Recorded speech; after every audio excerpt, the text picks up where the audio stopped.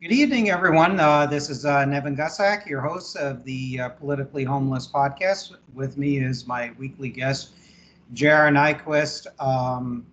Quite a bit is happening right now in current events. So today we're going to talk about Hamas's aggression against the state of Israel and Israeli nationals, and it's turned out foreign nationals. Um, and we're going to talk about the angle that Russia and China has in this aggression and in their ties with groups like Hezbollah and Hamas. And I'm kind of reminded before we start by a quote by bin Laden back in 2003, where he had talked about how there was this sort of alliance that should be between socialists and Islamists. I mean, he had said, there will be no harm if the interests of Muslims converge with the interests of the socialists in the fight against the Crusaders, despite our belief in the infidelity of socialists. And Carlos Sojaco, Ilyich Ramirez, what was his last name? Ilyich Ramirez Sanchez, excuse me, stated in 2003 interview, quote, only a coalition of Marxists and Islamists can destroy the United States. So, Jeff, my question to you is, what are your thoughts about that? Am I some paranoid anti-communist lunatic dinosaur? Don't forget Islamophobe. Oh, okay, yeah, I forgot that. Okay, sorry. Well, this is where, my understanding, like we've talked before, that people who adopt National Socialism, who adopt communism, who adopt Islamism, that really violent sects or ideologies, they are appealing to alienated, lost souls. There is a kind of joy in destruction and in killing. And as we saw with Hezbollah's attack on Israel, there's something particularly grisly about chopping off the heads of babies. I hate to say this, to murdering, burning children to death. These kind of crimes, killing civilians, this is so dishonorable. And there have been honorable warriors in Islam's history. I think about Saladin, right? Who really launched fought the Crusaders in the Third Crusade. He was sort of, through his uncle, became the head of the Muslim forces in Egypt. He really was a great strategist and organizer. So, and he was accounted a man of chivalry, a man of honor, right? Who kept his word and did not break these, did not use treachery, did not rely. Now, I don't know if all of this reputation is justified, just as in people in the West. None of us are perfect, but at least we have this story about Saladin in Islamic history. And I would hope that Muslims realize that the importance of honor and chivalry and these good things, that that Christians should also realize. And of course, Christians haven't been perfect in history either. But what we have before us in this this violence against Israel is not acceptable, not morally acceptable. Of course, that's aside from what it means strategically, but the moral condemnation of massacring innocent people. And of course, this goes to the root of what the Jewish people have suffered since Roman times. Horrific wars, and of course, the Holocaust and persecution for thousands of years. Which, of course, because in ancient pagan times, the Jewish people were monotheists in a polytheistic world. And then when the Roman Empire became Christian, they were not embracing Christ in a world that was then officially embracing Christ. And so this led to this long history. And now the Jews are, back in their homeland in Israel. And the Arabs who had taken over the Eastern Roman Empire, shortly after the time of Muhammad, who had populated all these countries that had been, Egypt is no longer Egyptian. The current day Egyptians are Arabs. They're not really the descendants of the ancient Egyptians. And you could say that about many places in the Middle East. They were kind of eliminated. And you go to Persia, the ancient Iranians, there are not that many, pure-blooded Persians left, because of the Arab invasions and the spread of Islam. And now what we have is an atrocity. And what was it? 5,000 rockets, a barrage that hit Israel, and you see the horrific pictures of buildings, large buildings destroyed, apartment complexes. There were people there. There's people in that rubble. And I guess this morning, was it last night? I heard the death toll was over 1,200 dead. I'm sure it's going to be higher because they're picking through the rubble still. And of course, hostages, maybe hundreds of hostages as well. So, Nevin, is there any sense in which, you go Hitler talking about eradicating the Jews and people trying to say, oh, no, and then Hitler's relationship with the Grand Mufti of Jerusalem, who was an Arab Palestinian Muslim, and who was going along with this idea of exterminating the Jews before there was even a state of Israel. So tell me a little bit, what is this Palestinian anti-Semitism? And is it, we talked before about the Palestinians, the Hamas people, believing the protocols of the Elders of Zion, an anti-Jewish smear, which was used by Hitler and other anti-Semites to justify atrocities against the Jews. Is anyone who points to the fact that the Palestinians lost their land, is there any moral guilt on the part of Israel? As some people, AOC and the Squad are trying to claim. I mean, what's the story? Yeah,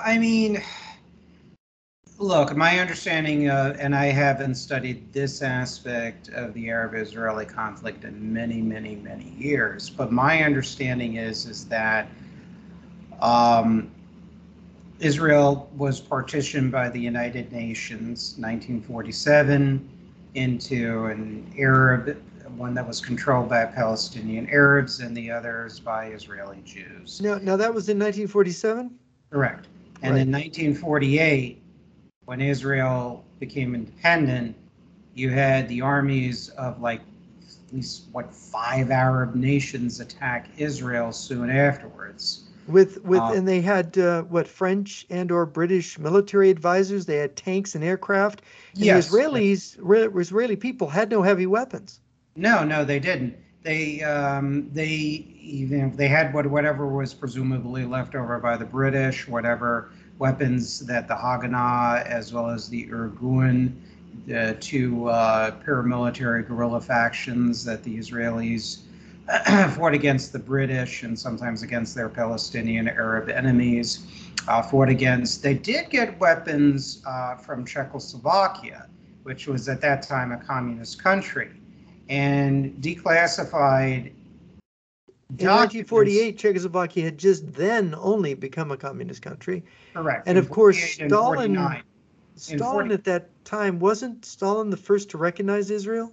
Yes, but there was a very opportunistic reason. It's not because Stalin loved the Jews or Zionism.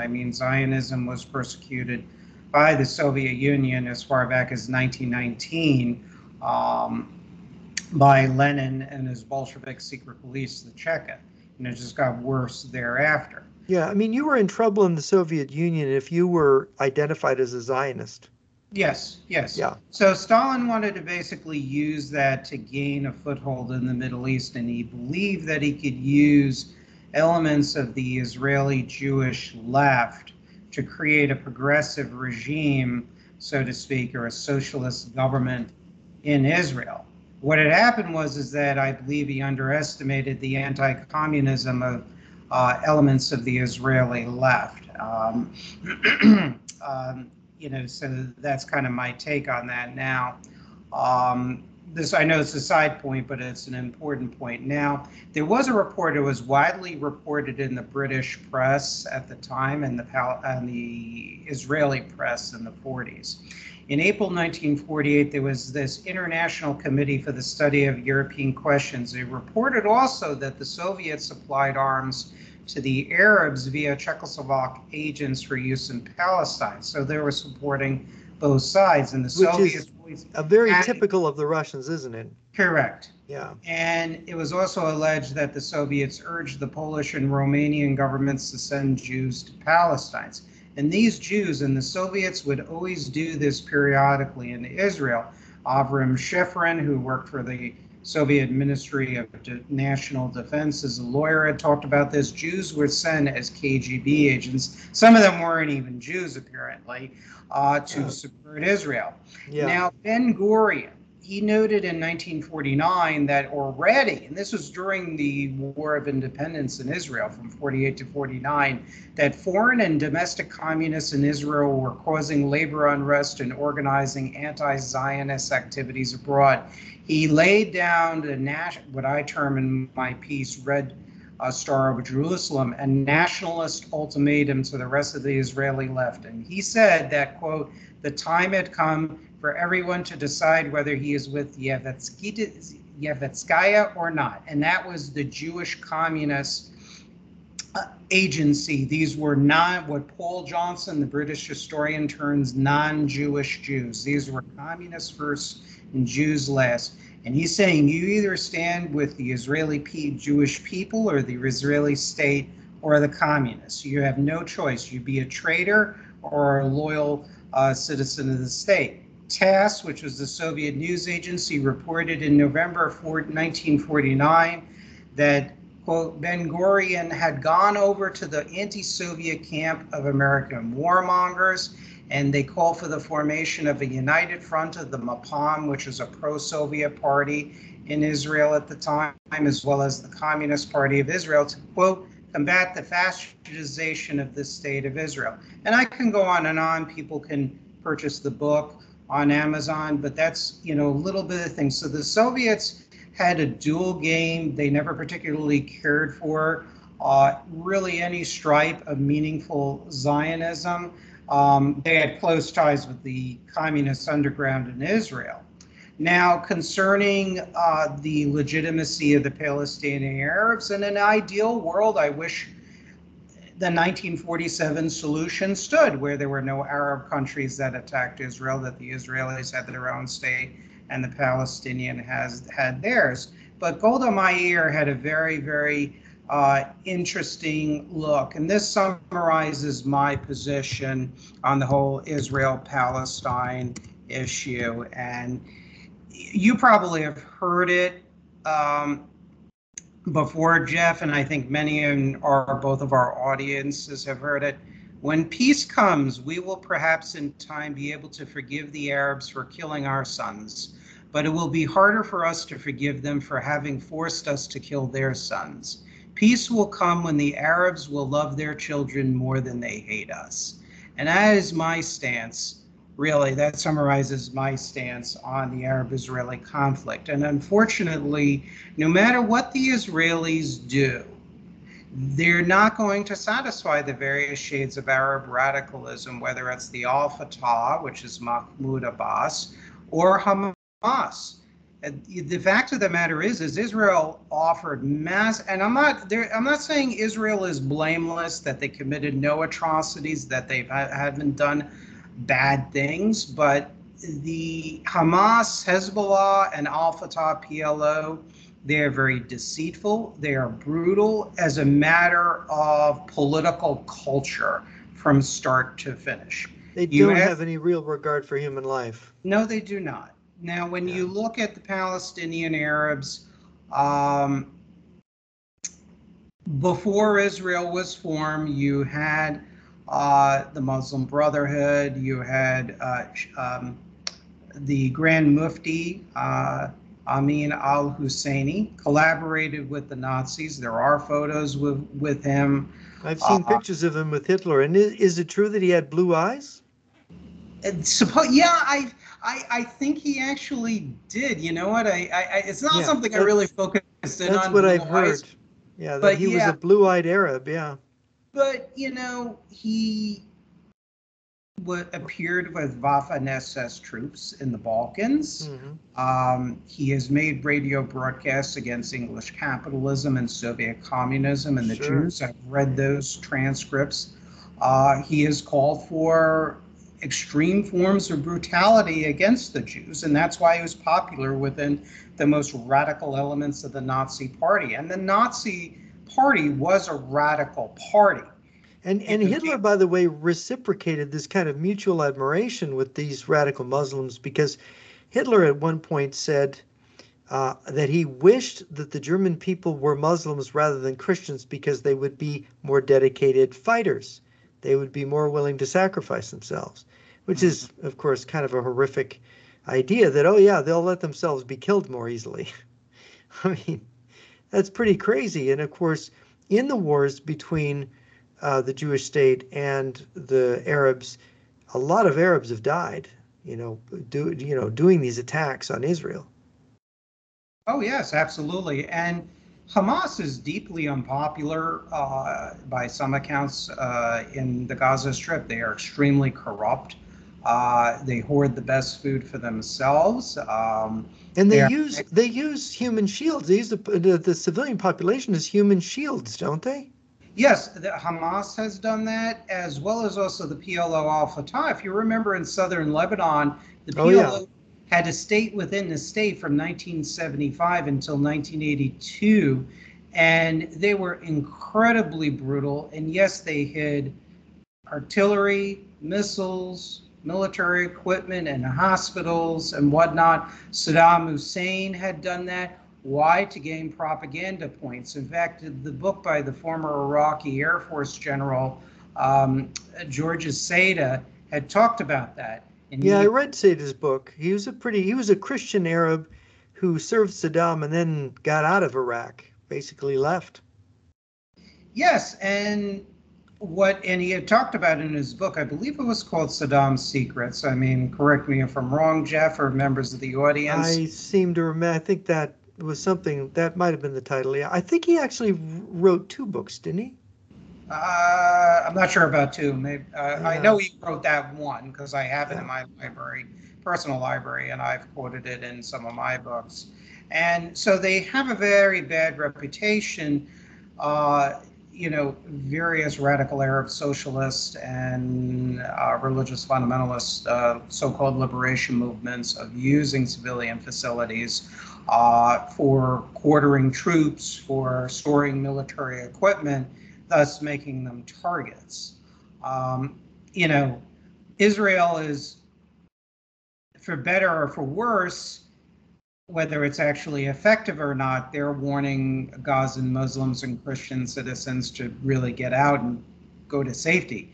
If Hamas was launching the attack, do you think Hamas called, everyone, the Israeli Ministry of Defense, and say, look, we're launching rockets, you better get out and seek safety in your bomb shelters? No. I'm really, there are things I'm very critical of Israel, both from the right as well as from the other end at times, but I got to be honest with you, Jeff. I'm tired of people making the moral equivalence between Hamas and Israel. There is no moral equivalence. I mean, Israel, like other free societies or relatively free societies, they have their problems. Um, Well, human beings also can get. I saw what was it? The Israeli defense minister saying, "We're cutting off the food. We're cutting off, Gaza." And now let's just explain to people Gaza. Gaza is like a city that came out of nowhere that is like a giant refugee camp become a city. What is its population? 3 million people? about 2.5 to 3 2 million people. 2.5 to 3 million, and they're Sounds right. basically like Palestinian refugees. And tell me if I'm mistaken, but it's technically Egyptian territory just on the other side of the Israeli border, right? Correct. Correct. You see, Israel during the 1967 war captured the Sinai Peninsula, the Golan Heights, and the West Bank from Egypt, Jordan. Syria, and Jordan, Right. respectively. And they have basically, through a series of peace treaties that the various American governments have kind of forced on the Israelis in exchange for basically helping to provide military and economic credits to them. So the United States says, we'll help you out if you withdraw from those territories. Now, in my opinion, I think that was a colossal mistake by Israel by giving up the Sinai Peninsula, the Golan Heights, and the West Bank. It's from a strategic and psychological point of view. I wrote in my second book a section on how Sadat and later Mubarak used that actually to deceive Israel. It wasn't like they all of a sudden loved Israel and loved Zionism, but they realized that propaganda and psychological warfare. Now, let's touch on that for a second. This is interesting because Sadat appeared to break with the Soviet Union, and he and Mubarak they did this agreement where the Sinai became a demilitarized. You know, the Israelis had controlled the Sinai. They had made the Bar-Lev line right at the canal, which was a logical place to defend. Right? You have this canal, the Suez Canal. It's like a giant moat, right? You build fortifications on one side, and in the Yom Kippur War, the Egyptian surprise attack crossed the canal, breached the Bar-Lev line. The Egyptian Third Army penetrated into the Sinai to take it back. Israel was really in a desperate position, but the Israeli launched an air-mobile counterattack, captured the opposite bank, and cut off Egyptian Third Army, which resulted in a ceasefire when the Soviets mobilized and acted like they were going to intervene. I remember Nixon at the time, it was on the radio that Nixon was mobilizing, that he was calling everybody to bases. He was calling it preserves because the Russians were doing this. And this kind of brought it, when the superpowers got involved, it kind of brought this war. And the Yom Kippur War, what did it last, 17 days? How long was it? It was... Something like that. Yeah, and it was in the fall of 1973, 50 years ago now. And of course, Sadat famously made this peace deal. And you have made the point that Sadat and Mubarak were making peace, but they were getting such advantages that they were still thinking ahead, that as Arabs, as Egyptians, they were still enemies of Israel. Yeah, I mean, well, that started apparently, according to the book, The Plot to Destroy Israel, and this was admitted by Sadat. It was the Soviets that made this suggestion, unsurprisingly, using peace as a tool for war, essentially, as I would term it. In other words, having a fake change of heart about Israel. So according to Sadat himself, the Soviets, quote, told Nasser more than once when he met them in Moscow following the 1967 defeat, go and talk to the Americans. During the 4 times I went to Moscow as president, they used to tell me, go and open a dialogue and talk to the Americans. Gromyko, who was the Soviet foreign minister at the time, also told Ismail Fahmy, I think it was Sadat's Nasser's vice president. He was a very powerful name. Anybody who knows about modern Egyptian history knows who he is. And Gromyko also told Ismail Fahmy, quote, the United States owns the essential cards in this game. This is a clear fact to all.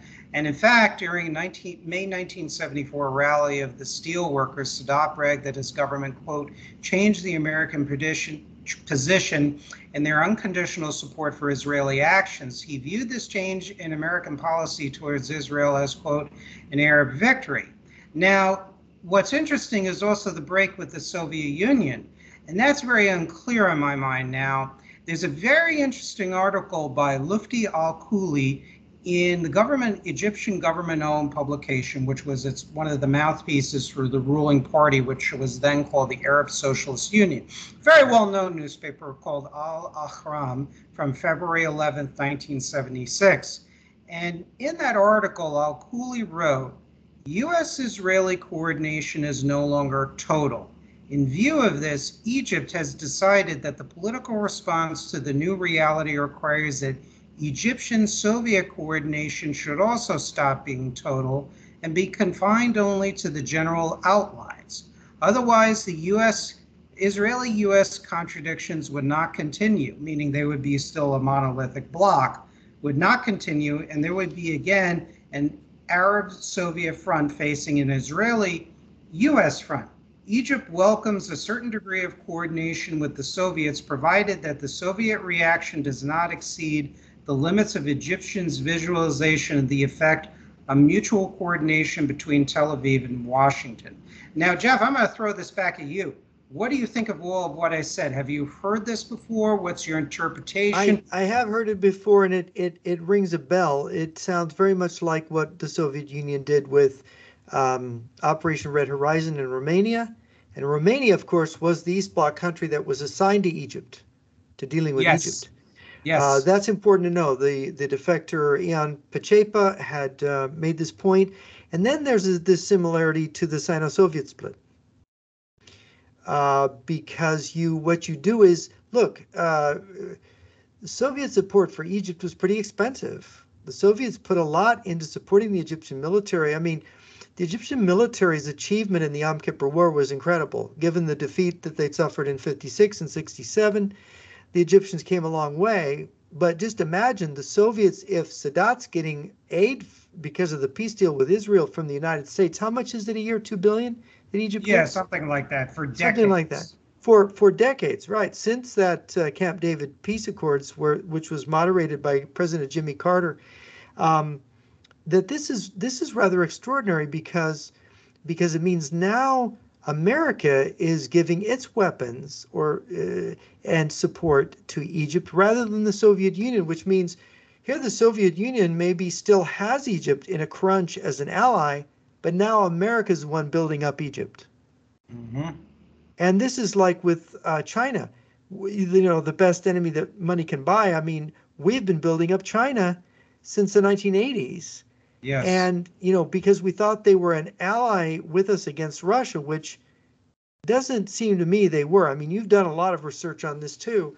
So they always, it seems to me that Moscow and Beijing and our enemies, including the National Socialist regime in Germany, they have this bag of tricks. They know the West. They know the Western capitalists want to make money. They know the West wants peace. And they know that if they just tell the West what the West wants to hear, we really turn over a new leaf. We're really a good guy. As Hitler said at Munich, if you just give me this one thing, I won't ask for anything again, which was just ridiculous. It wasn't true at all. But they don't turn over a new leaf. They still are violent and aggressive. They still enjoy murdering people and conquering and stealing and of course destroying things. And so it's as much as we try to do peace, that we try to deal with these people, we just get burned over and over and over again. Yeah, that's correct. And there's a lot more I can read too. It's in volume 2 of my latest book, Turning the Page. And it's also in my book, The Sadat Mubarak Deception. That's where people can get more of this information now. According to the archivist, Pavel Stroilov, who smuggled out Soviet documents like Vladimir Bukovsky, according to Pavel Stroilov about Hosni Mubarak, the Soviet documents revealed, quote, a different Mubarak, a genuine Nasserite whose true loyalty lie with socialism. And of course, you read Mubarak's speeches, as I had. The guy is a socialist. He believes in, quote, democratic socialism, who's obviously very authoritarian. Well, it's an authoritarian. Look, Egypt is really a national socialist Arab regime. Yeah, or at least Arabism. Nasserism is Arabism. And you have the same kind of regime in Syria. And they by the way, they don't really get along with the radical Muslims. Mm-hmm. Exactly. Because they may pretend to be Muslim themselves, but they're really secular. They're really national socialists. Yeah, I mean, Nasser and the Muslim Brotherhood at first had an alliance because of shared anti-Zionism, anti-imperialism, and anti-capitalism, but that eventually broke apart. But sometimes old enemies can be unified again when facing a common enemy. Oh, yeah, absolutely. Well, you look at the PLO and Hamas. They compete for power within, control of the security forces within the Palestinian Authority. Yes. But they are essentially, when it comes to Israel, they're we're going to destroy Israel. Well, yeah, the Hamas back in, I think, in the mid 1990s referred to it really their dispute. There's that despite their disputes, there's still wings on the same bird, I think is what that's Right. termed. And this goes back to the alliance. I mean, Joseph Bodansky talked about the communist cells in Jordan. I think it was in the earlier 1960s or mid 1960s, really formed a kind of alliance with the Muslim Brotherhood. So that you have this kind of cooperation among Islamists and the communists that is now quite old. It's a half a century old, maybe more than a half a century old, and it's you see it in Iran, you see it in in the things that are done in when the Palestinians work together with each other and commit terrorism, and of course I think that it's very much like, because Arabism, both the Iraqi regime, the Syrian regime, and the Iraqi regime, they were Ba'athist, right, which is National Socialist. But Nasserism really was very much the same thing, without the particular attention to certain ideological, niceties. So, and that's from its era. That was the post-World War II era that these regimes emerged originally, after these countries got their independence. But now that Islamism has become such a rage, and Iran has been working in the region, and of course, Iran is Shiite. I mean, is Shiite, but they do work with Sunnis. I mean, what do you think of the claims now that Israel has made, that there's evidence that Iran was very much involved in helping to support this Hamas attack on Israel? No, it wouldn't surprise me. I mean, the Hamas commander in the past has admitted receiving massive assistance for Hamas's military operations, and that is available on Twitter. I recently posted on my Twitter page under Nevin Gusak and a video of Hamas's military commander admitting the critical assistance of money and weapons that the Iranians have provided. Both the Iranians and the Syrians have backed Hezbollah and Hamas, and Hezbollah has actually have been backed by the Syrians too as well, which was always a client state of the Soviet Union and now the Russian Federation. And Hezbollah has also been backed also by the North Koreans. According to an article from the Washington Times and other sources, North Korean advisors have assisted as far back as, I could trace as far back as 1990. In Lebanon's Bekaa Valley, there were North Korean military specialists assisting Hezbollah. Of course, Iran and North Korea have been allies at least since the 1980s, basically. And they sort of have this understanding that North Korea and Iran have this understanding that they need to make threats at the same time, raise tensions at the same time to sort of cover for each other. Yeah, correct. And that's a question that I have with all this happening. There's a war in Ukraine, which the Iranians are helping the Russians with. And this what is the purpose of this madness, of this mad massacre of innocents? What are they trying to achieve by doing this? Because militarily, I think it was the military historian John Mosier who, in his comments on this attack, it has no military significance. They did not destroy any significant Israeli military or strategic assets by doing this attack, and they expended, there's probably 2,000 dead, Hamas, guerrilla fighters right now, maybe more. So what, when all is said and done, Hamas is going to be slaughtered, right? Mm-hmm.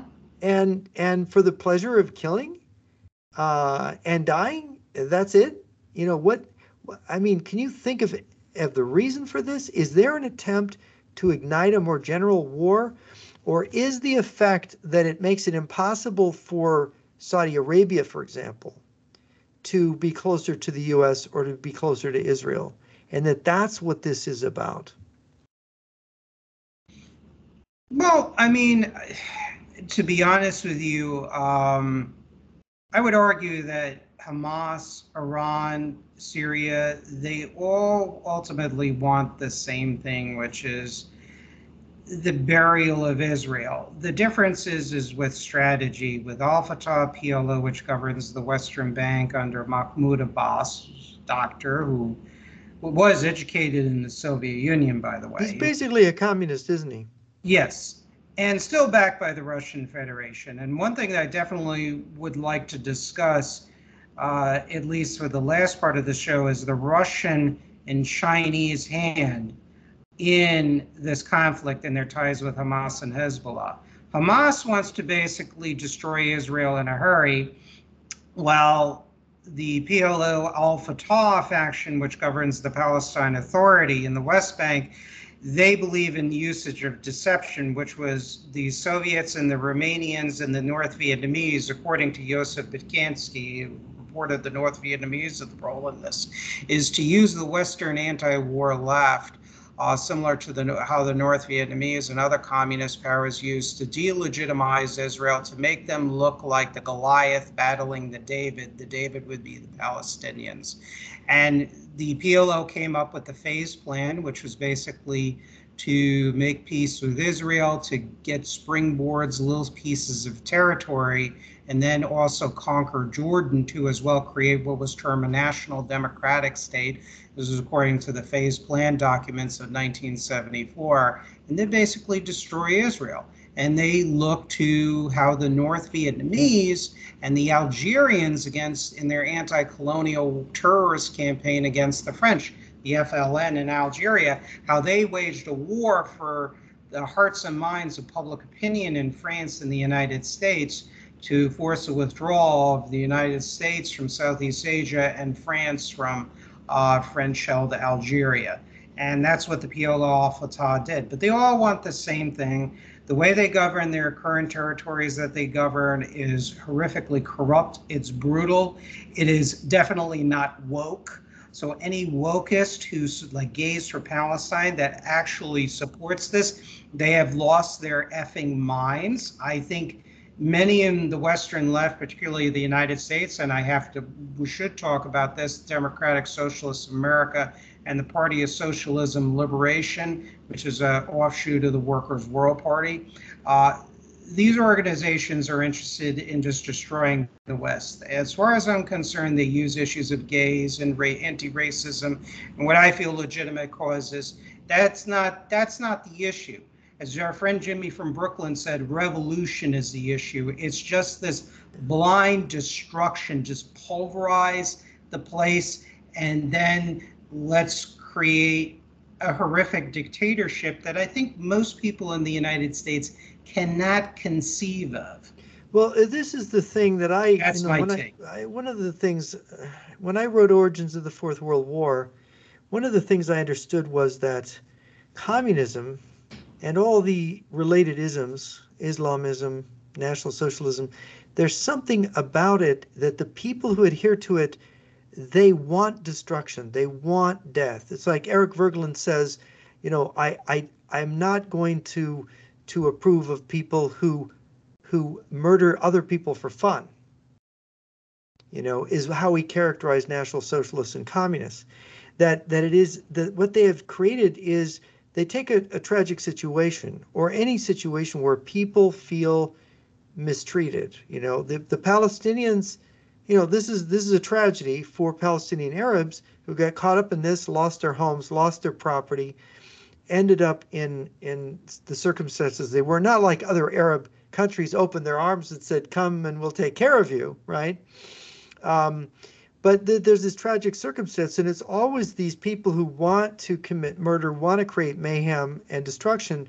They will latch on to some poor, sad situation, and they will blow it up into an occasion for committing massacres and murders, and to inspiring violence. And am I mistaken in thinking that this is how the Palestinians are being used by their so-called supporters and friends? Yeah. I mean, they all have the same goals, don't they? And Israel is seen as an outpost of Western imperialism and the Americans. and their supporters, whether in the various communist parties here in the United States or socialist parties, or in Russia and China today, they are seen as basically tools to evict the West. Now, Jeff, I wanted to pick your mind a little bit, some more, and could you tell us, based on the research you've done as well as the defector evidence, of the ties between Hamas and Hezbollah and Red China and KGB, neo-communist, whatever you want to call it, Russia? Well, one of the things, ISIS is an interesting element in this.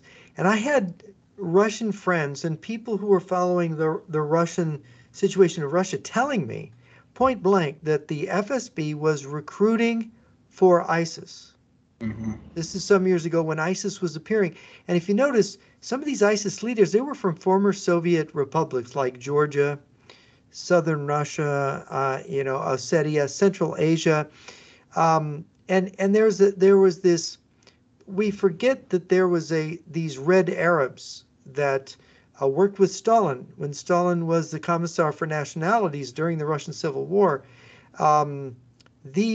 These, of course, Soviet Central Asia is Muslim. It's not Arab Muslim, but it's Muslim. And the Soviets created and encouraged these red sheikhs, that existed in the Saudi Peninsula. You have Yemen, North and South Yemen, Mm-hmm. one of which was a communist state during the Cold War. And we see the violence there is continuing. And this is just sort of the continuation of the Cold War problem that was there. And you had always within Saudi Arabia, you had a number of these princes or little mini fiefdoms that had Soviet influence in them. Even though the royal family, met with Roosevelt when he was coming back from Yalta, Mm-hmm. I believe they met him in Egypt. And that was when sort of an alliance was first sort of began between the Saudi royal family and the Americans. And of course, what was it? Standard, the oil company. Yes. Standard, what was it? Standard Oil. Yeah, Standard Oil. That's what That developed the oil, a lot of the oil there. And this was a very, this relationship was, of course, very profitable for the United States and for the Saudi family. And of course, a lot has been made of this. But undermining the Saudi royal family, creating some kind of leftist or socialist movement in the peninsula has been a kind of a goal of Moscow and Beijing. And you will remember in 1979, when the revolution was occurring in Iran, the Islamist revolution, and remember that the Ayatollah Khomeini's brother was one of the leaders in the Tudeh party, which was the communist party in Iran. And there's lots of stories about the KGB and the communists enabling the Ayatollah Khomeini's revolution in 79. At the same time that revolution was going on in Iran, in 1979, you had East Bloc trained Islamists take control of, what was it called, the Grand Mosque in Mecca. Yes, in right? 1979. And Yes. a lot of them were trained in Libya by East Germans and Cubans, Yes. Yes. right? And Yes, so that's it was right. like a double attack. There was an attempt to, destabilize the Saudi royal family, the Saudi regime, which was pro-American and had this special relationship with us. At the same time, the Shah was being overthrown in Iran, which was a pro-American regime. In Iran, people forget that Iran was a close ally of the United States, not an enemy under the Shah. And so these two things happened at the same time. The revolution overthrew the Shah since he had cancer and he was ailing. He didn't probably do what he needed to do to stay in power, and he got overthrown. Saudi royal family, what was it that did they bring in French mercenaries? I forgot what they did to put down the Grand Mosque. Something. Oh God. They brought in some military experts that helped They them. did. It was crushed, and it was crushed brutally. But yes, it was a communist-backed rebellion. It was a communist. So see, you had the Soviet Union with its communist surrogates trying to take over Saudi Arabia in 1979. I don't think it's a coincidence that the same thing was happening in Iran. And then what else happened in 1979? The Soviet Union invaded Afghanistan in December of 79. So there was like this major move by the Soviet Union to acquire these major positions to upset the Middle East. And of course, they had made a play for Saddam Hussein and the Syrians and Egypt to be their allies, early on in this history. So, and then of course, China's role. China and the Soviet Union almost had this agreement that whatever guys we don't pick up, you could pick up. Well, they also found themselves on the same side too. I mean, South Yemen, which was the communist state, the only official communist state in the Middle East at the time, they were backed by both China and the Soviet Union. Yeah, and you have similar things happening in Africa. I mean, you have Mozambique, and Angola and Namibia and Zimbabwe. And in Zimbabwe, you have actual North Korean troops operating in Zimbabwe, supporting Mugabe's regime, who was and Mugabe was a Maoist, right? Correct. The Soviets provided weapons to Mugabe's government during the 1980s, aircraft and whatnot. Which is interesting. Mugabe, the Soviets are supplying him with weapons, and he's a Maoist. When the Sino-Soviet split is supposed to be going on. So China and the Soviet Union back in the Middle East, yes, they helped Saddam Hussein, the Baathists in the 70s and 80s. They supported the Iranians and the Ayatollahs with weapons, both sides through intermediaries. I mean, I'm not going to go into the history for the sake of time, but, moving forward, and you touched upon this, Jeff, with the so-called collapse of the Soviet Union, what I'm seeing is really not a heck of a lot different. No. Like, for example, what I'm reading here is I see that Russia was the first country which recognized the Hamas government in Gaza and received Hamas representatives for visits in Moscow. In fact, today I saw a video which was shared on Twitter of one of the Hamas leaders saying that Russia's on our side.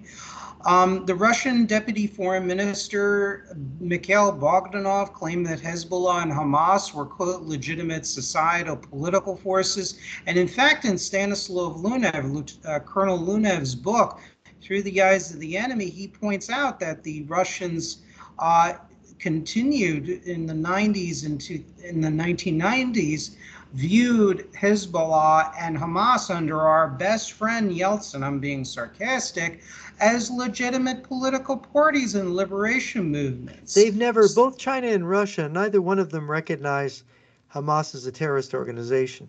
That's correct. Yeah. That's exactly it. Which is really significant, because when you have an organization that is so terroristic, I mean, if Hamas is not a terrorist organization, then what is? Yeah, no. What is a ridiculous. Terrorist organization? It doesn't even warrant comment, because it's the same old spoiled communist wine in a rotten bottle. Right. There's more here. Weapons exported from Russia to Syria were then shipped to Hezbollah. In fact, the Russians themselves provided intelligence to Hezbollah during their clashes with the IDF. According to Midstream magazine, which is a Zionist but anti-communist magazine. Some very good authors have written for that publication. Now, let me remind you what happened. Was it 3-4 years ago? A Russian ship brought in this enormous quantity of ammunition into Beirut.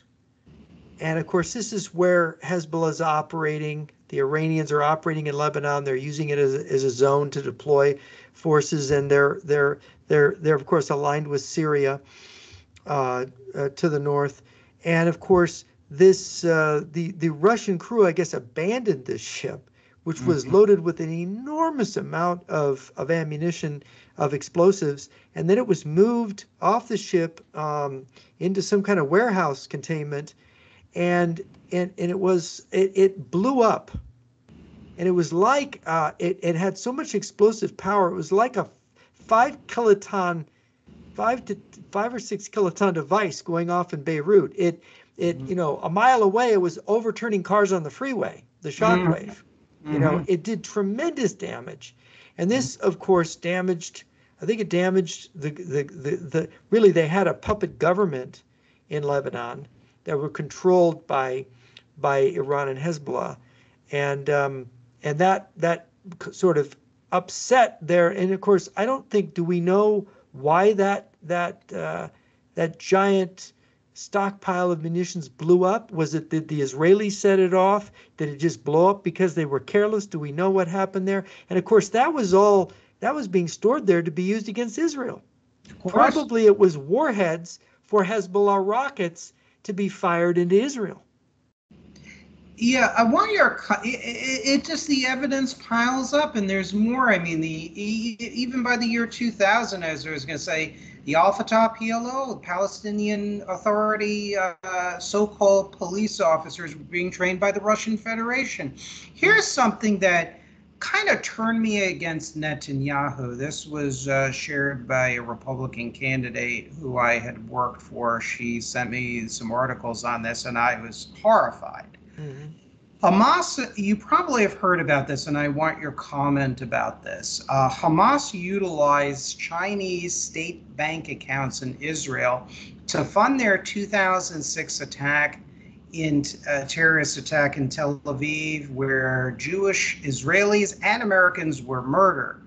But apparently, despite this attack, Benjamin Netanyahu treacherously, as I termed it, refused to freeze these accounts. He also refused to support an American anti-terror investigation against the Bank of China's connections to Middle East radicals after Beijing threatened to cancel a visit by Netanyahu. Jeff, I'd like your analysis on that, since you rub shoulders with a lot of defectors, intelligence professionals. You've done a ton of reading. You're a great analyst. I'm sure you've heard about this, and what is your opinion on this, what I term an absolute freaking outrage? Well, you see, the thing is that Netanyahu's is a guy with a military and intelligence background, right? He's a guy he's not just been a politician, he's also been an operator. And so if Israel has counterintelligence operations going on with those banks, if they're following the money, it's possible that Netanyahu did that not because he's treacherous. He did it because he is trying not to give away an operation that's ongoing, where they would be shutting down their own double agents, if you know what I mean. No, I know exactly what you mean. So one of the problems with, analyzing people who have been involved in military, paramilitary, and intelligence operations during their career and then become politicians is that you're in the wilderness of mirrors, and what they are doing is not necessarily what it appears. It could be what it appears. I mean, another disturbing thing about Netanyahu, I think Israel did some things in Syria. I forget what they did. They bombed or they attacked something, and I don't remember if Russians were killed, but Putin allegedly said to Netanyahu, "If it was anyone else that did this to us, I would not accept any explanation or excuse," something to that effect. As if the relationship between Netanyahu and Putin is a very special one. You maybe heard, there's other stories along these lines. Mm-hmm. And so you think, well, Netanyahu is dealing with China. Netanyahu is dealing with Russia. Is he dealing with them for his country to survive? Is he double dealing them? Is he selling out the United States? I don't know the answer. Yeah. I honestly, I don't. And of course, I am not quick to denounce anybody from that spy game unless I know for certain by the contextual analysis that he's corrupt, he's rotten, it's exactly as it appears. Yeah, and I think that's a very fair counterpoint too as well. I guess coming from my standpoint, I've just seen so many good people suddenly turn without any explanation. You have in West Germany, Franz Josef Strauss, who was a victim of Czech and East German disinformation, who all of a sudden by 1982 was negotiating multi-billion-dollar Deutschmark swing credits from East Germany. Now there is evidence about that of possibly why that occurred, but it's not fully clear, and we won't get into that discussion right now because we're not talking about West German, East German politics. But I just see the cover-ups by Western, including American leaders. There was a story in the Washington Times years ago about how China was backing the Taliban with military personnel and weapons, and the George W. Bush administration did not want to touch it or pursue it because of the trade ties with wealthy donors and people in the Bush administration that had ties to the world of Wall Street and multinational corporations that did business with China. So you have that strong economic component. Now, Israel has had very, very long-standing technology transfer agreements with the Chinese, which I think is not in Israel's interest ultimately, because it's been found that the weapons that Israel has exported to, components that are exported to China, have been installed in Chinese weapon systems that have been exported back to Israel's enemies. So that is a problem. Well, the thing is too, and we've talked about.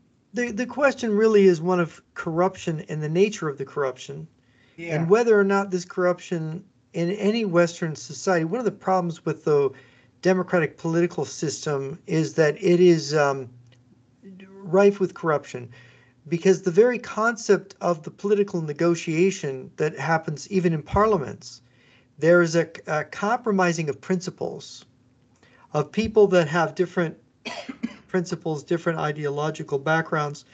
And so this introduces this idea of, well, what is treason? What are you betraying? What is this compromise thing? Which becomes, in the modern context, I mean, it used to be everybody in a country was sort of on the same page. They all believed in the king. They all believed in the church. There weren't that many differences. I'm talking about 500-600 years ago. But as modernity became more complex and people's thinking became more differentiated, and all these ideologies appeared, and then you have the complexities of the financing of political parties and political campaigns, and the opportunities to inject money, and the question of, well, if you take money from this interest, now are you going to pass laws favoring those companies? See, we can't. I mean, ever since the Gilded Age here in the United States after the Civil War, when the Southern aristocracy, which had a concept of honor, which the bourgeoisie, the money-making classes, did not entirely share, though they had some, and it's become more attenuated over time. Once the aristocratic ethic is gone and its principles are gone, you have this naked money-making thing. And this is the danger of plutocracy. And of course, the Nazis and the fascists love that word, plutocracy. But Vilfredo Pareto discusses it, and it is one of the realities. And I wouldn't say, it's purely what our system is, because our system is very complex. The systems that exist in Western countries and in Israel.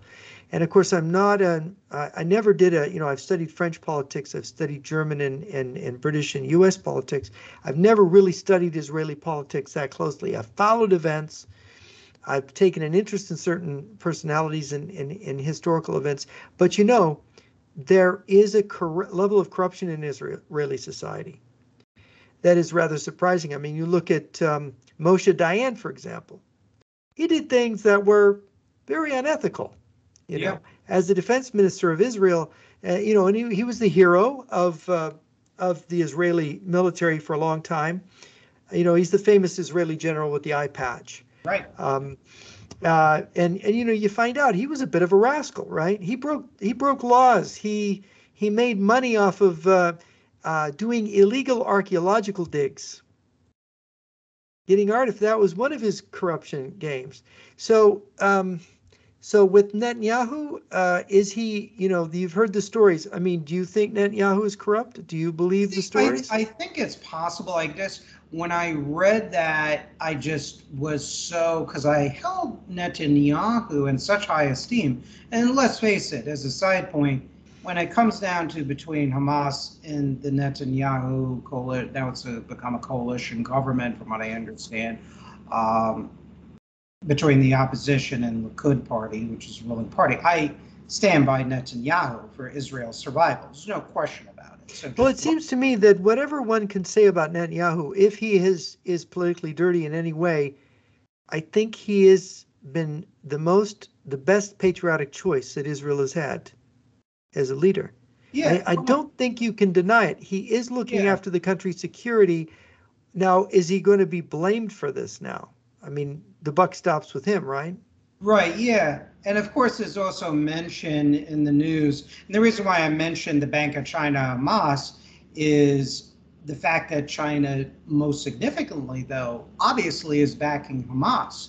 Are there any, before I go on this question about this supposed leaked Egyptian intelligence claiming they told the Israeli government, before I ask you about that, to pick your mind about that, because I'm not sure where I stand on that, because I Right.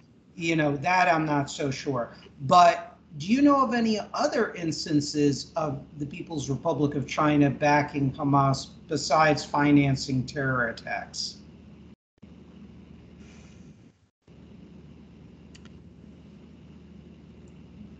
Well, I'm not an expert in Hamas, so I might have missed it if there was one. No, I'm just curious. No, I don't. I can't think of anything overt.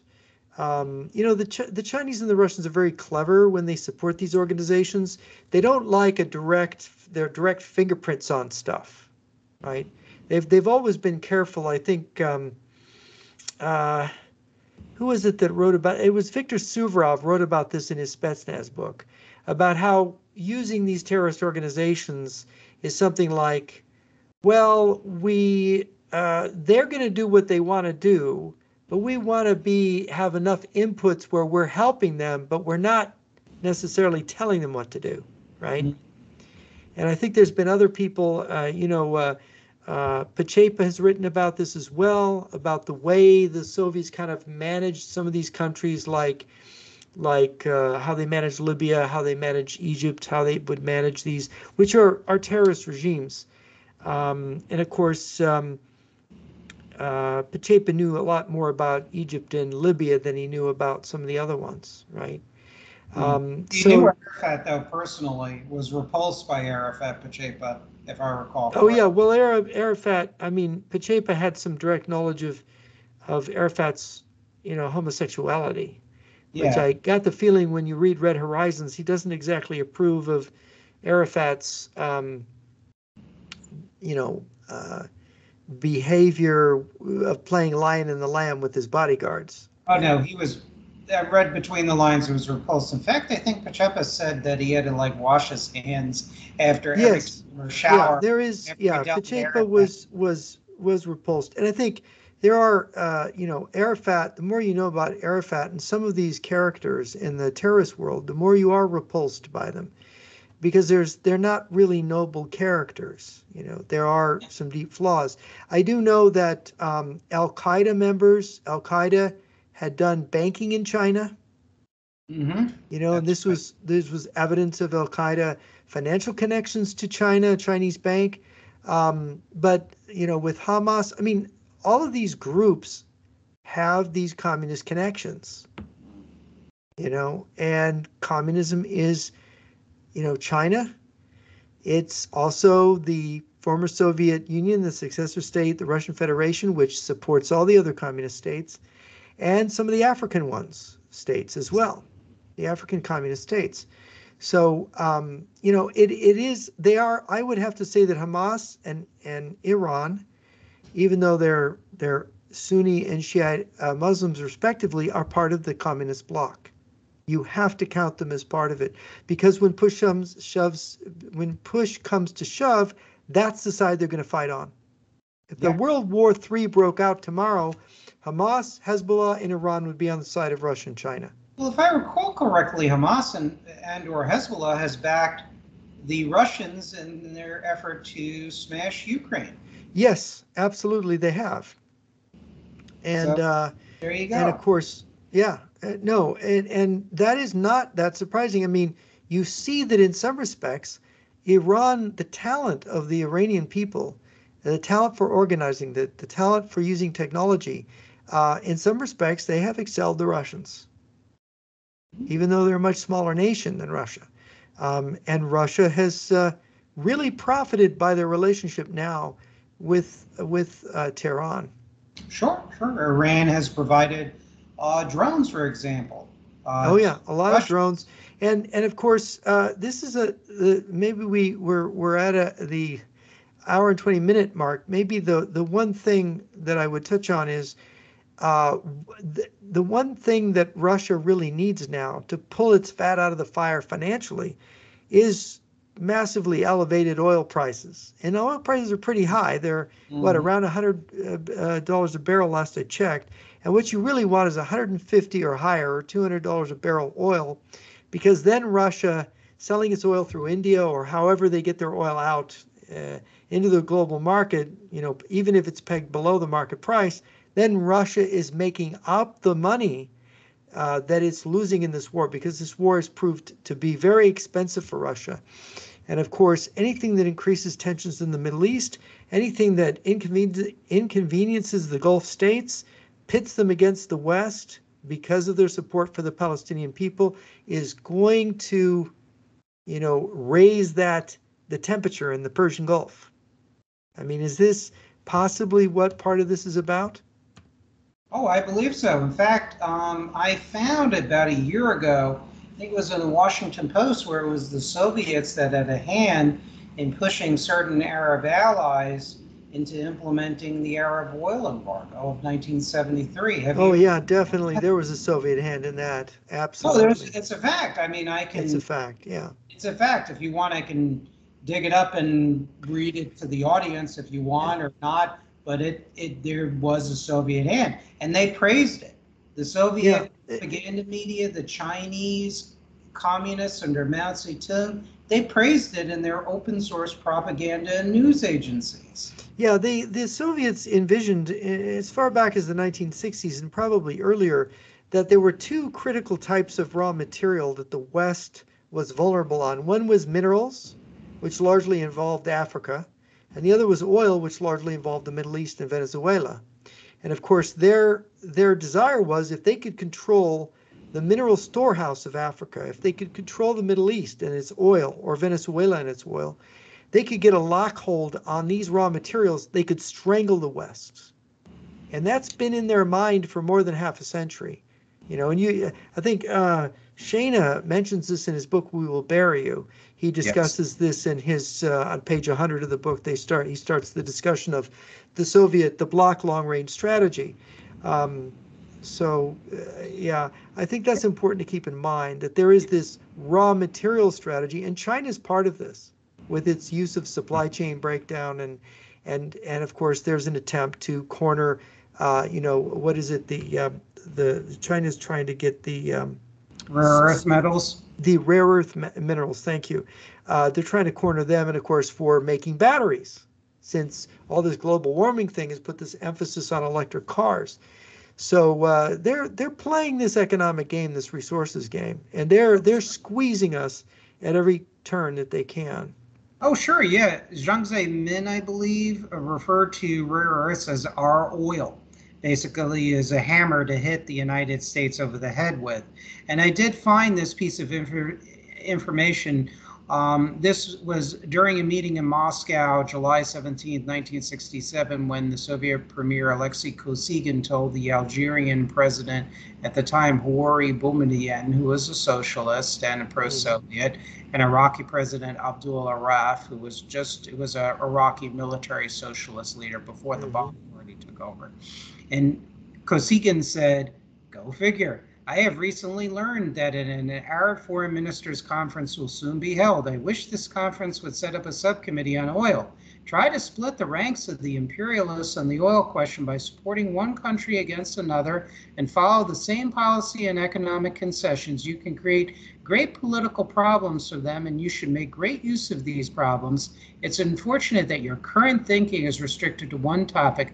Will the war go on or stop? It's all about strategy.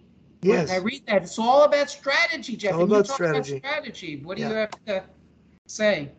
Well, yeah, that's what I've said for a long time. Look, everybody wants ideology, and repeating their talking points ideologically. No, really, politics is about strategy. It's about leveraging power to get what you want. And so I think that more strategy, less ideology, because a lot of ideology is just nonsense. It's just a rationale for doing the strategy. Well, yeah, that's why I'm politically homeless. I'm tired of the dogmatists on, I like ideas of the right, of strong families and entrepreneurship and national security, but, as I've argued before, the right is a contradictory ideology as conceived by William F. Buckley Jr. and Reagan.